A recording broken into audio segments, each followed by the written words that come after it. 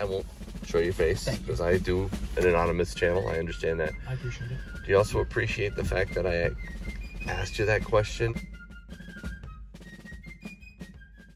A rainy day here in New Hampshire, and I am at a gas station meeting up with somebody from my community who is selling some silver and gold at a really good price. In fact, there are people next door and around me. I feel pretty safe, and I think that's important. You want to be in a public place when you buy items in person, not at a coin shop. But you know, this is one of those videos that I wanted to make because it's just an amazing opportunity to meet up with people and purchase gold and silver. I asked them point blank a couple questions. First question is, are you sure you want to sell your silver and gold? Because that's a concern for me. Anytime somebody does that, I think this is the time to be accumulating, not selling your precious metals. He needed the money for some personal reasons, and that happens sometimes. You know, people get in a bind, maybe purchase something they shouldn't, or you know, financially they're not in the best of shape to do that, and they need to sell. So that was my first question. My second question was,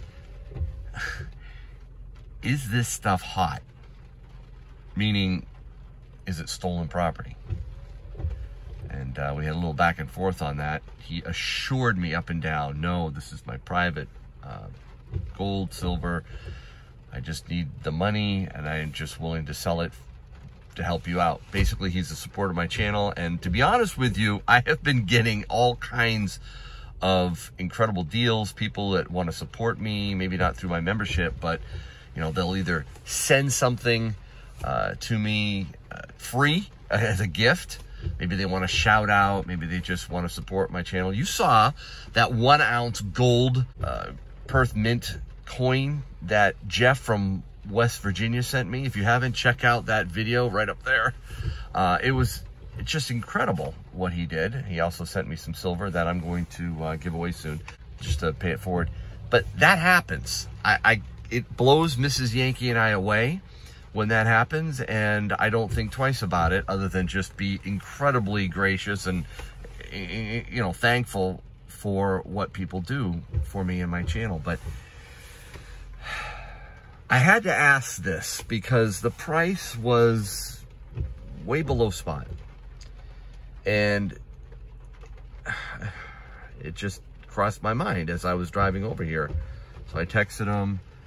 He actually left the voice memo on the text and said, Yankee, absolutely not. He did say something about taking a loss on the gold. Again, you know, I don't want to doubt people's veracity and their willingness to, you know, support me and my channel, but this particular transaction just made me question, you know, whether or not he was fencing this stuff. So I'm waiting for him now to show up with it and give him this. I won't show your face because I do an anonymous channel. I understand that. I appreciate it. Do you also appreciate the fact that I asked you that question? I do, and I understand why you would. It's for my music, and there's this opportunity that came up for just like $260, and so I'm able to just move some of my assets. Man, this is really nice. And I mean, is this your personal stack? Yeah. When'd you buy it? The silver in 2015, the gold closer to probably to 2019. And are you taking a loss on this? I don't want you to take a loss. Please. I'm an adult. I'm a big boy, right? I made this decision. This is the right decision for me. I'm only liquidating the amount that I need. You know what I'm saying? Like, right, I understand. So I was just trying to.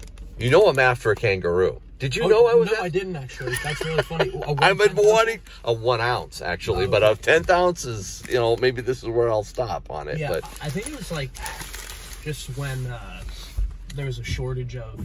Like, I was really just trying to get 1/10 ounce American golden eagles. Yep. But there was like a shortage, and so I just buy when I get a paycheck, and Yeah, that's why I only have one of them. I don't want to distrust you. A receipt would be phenomenal. All right, jam. Is there any private information on that? My name. But oh, I'll edit that out. Thank you. But yeah. So. Anything? Yeah. Oh, that's even better. Yep.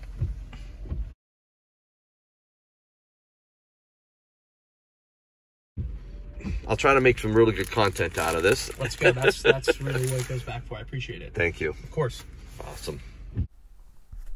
Not stolen. Huge relief, as you can imagine.